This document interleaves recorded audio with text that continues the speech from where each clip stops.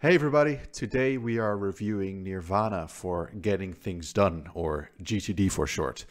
My name is Lucas, and in this video series I'm reviewing all kinds of applications to see how suitable they are as a workspace for GTD. Now Nirvana is a special one here, just like Facile Things, which I've reviewed before, which you can see on this channel, in that it is a tool that is built for GTD out of the box, compared to usually when I have to set up a manual system with the tools I've done already.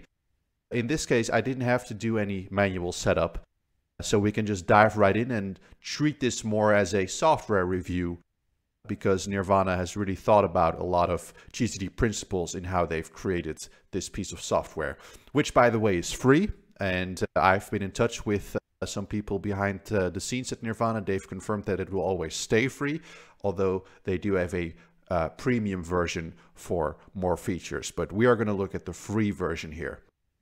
So that's what our screen is showing us. So let's dive right in. And what we're going to start with is actually what I think is the strongest point about Nirvana, in that it is super easy to process items that you've captured.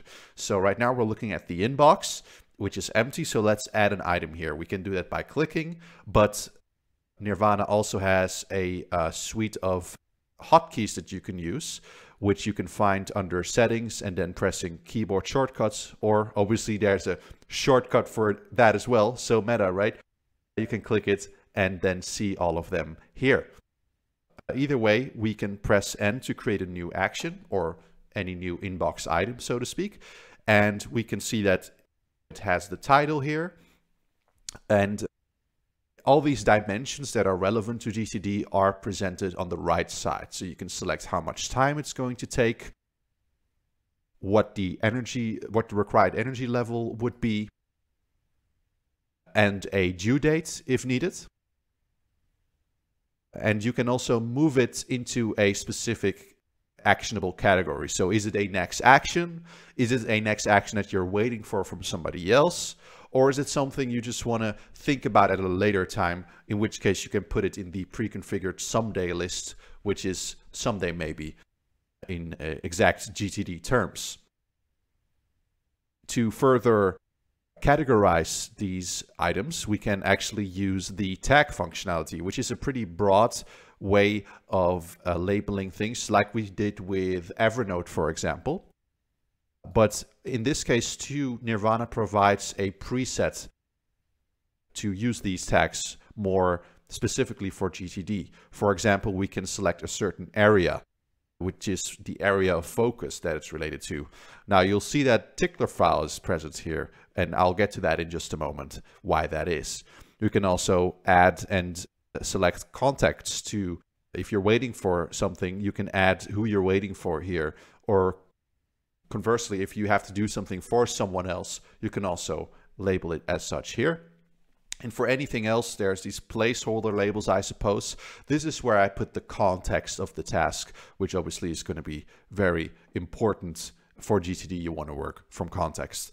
And then any additional details you want to add, you can add that as a note here. So very easy to use, easy to capture, and definitely very pleasant and easy to process when you do that maybe once every day, or at the very least once during your weekly review, to easily move them into the appropriate place. So kudos to that. They've really done a great job here. Then when we see the next actions list, we see the power of labels come into play here, because for now we've just created two example next actions here, and we have two contexts available. So if you want to work from a specific context, all we just have to do is press it, and we see the exact next action to do with that context. Again, easily accessible, very well done, and we can actually filter for even more sections within the context, such as the energy level required or the time it would take to perform the action. So on a kind of ground level, I think this is really good. This is really strong. We can see in this example that these actions are both related to an example project, which is actually related to this very video you're watching. So it is to record a GTD setup video in Nirvana, which is a multi-step outcome. It requires setting something up in the first place, creating an account. That is what I've done, so I can mark it complete. And this is an action that's literally in process right now as I'm recording. So that's pretty cool. And once I've marked it done, it also appears in a separate section marked as done, and it will also disappear from the next actions list. So that is very neatly done. The one issue I take with this here is I just cannot get it to work sequentially, which is a feature that they're claiming is available for projects. So you can set a project as being sequential, which you can do here. Treats next actions as sequential. And from what I've read in the documentation, it means that any action I can put at the top to be the next action, and only that one. But any future actions will only appear in the next actions list once I've marked this one completed. However, what we can see here is that despite the setting being turned on, both of them appear in the next actions list. I just haven't been able to work this out. I don't know why. If I'm doing something wrong, please let me know in the comments, and I will be happy to rectify if needed. Either way, you can also organize projects as parallel, and as such, they will, actually be what we've just seen. If that's what you need, then you're good.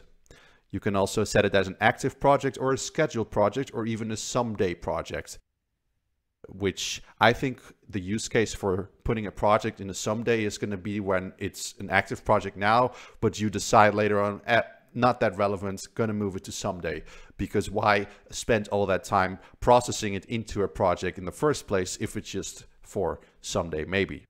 But it's good to have it there, because this is definitely a use case that any experienced GTDer can empathize with. This happens, so that's really good. Moving to the tickler file, actually. So that is a specific area, which is one of those taxonomies that Nirvana offers. The reason being is that it's not a default option here, which I found a bit weird at first, but I did find a way to make it work like this. So you can see that I have the YouTube area defined as area of focus, and that's what this project and these actions are related to.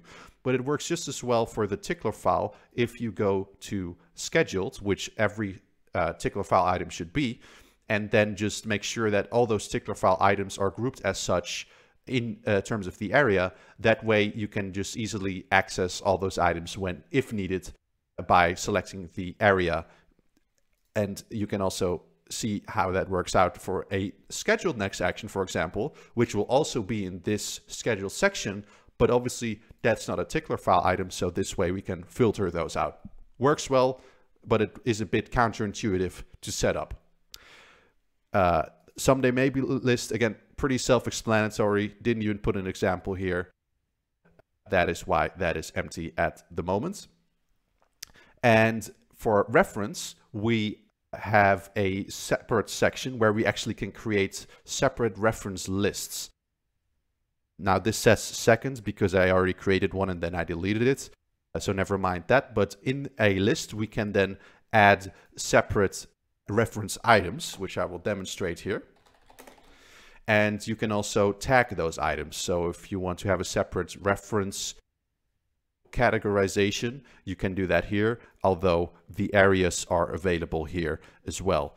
Now, I think this is quite limited because in reference, you might also want to store certain documents, and it doesn't seem to be available. There's just a plain text field which I can save and nothing else. I don't think this is suitable as a totally comprehensive GTD system, let alone the fact that the higher levels of focus, such as your goals, your vision and your purpose, don't have their separate section here. Now you might just say you can turn that into a reference item and that would work, but it does deviate from the default GTD setup, so to speak. So all in all, I think this is a really strong system for managing your tasks in a GTD manner. That's really where the system stands out. The ease of processing, I think, is up there with the best probably.